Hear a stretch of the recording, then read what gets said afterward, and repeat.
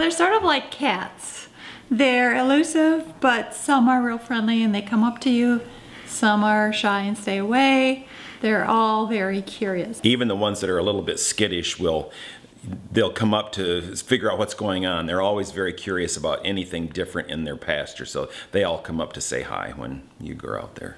It's sort of like anything, like dog people have their dog shows and all, you know, they get into that. Well, llamas is a similar thing.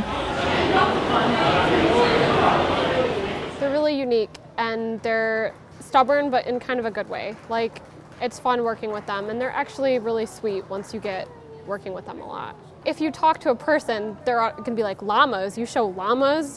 What even is a llama? Like, nobody really understands them, and there's only 5 of them here, so they're kind of not well known. So I think that makes them kind of unique. Are we taking them down? He's the only alpaca that came this year.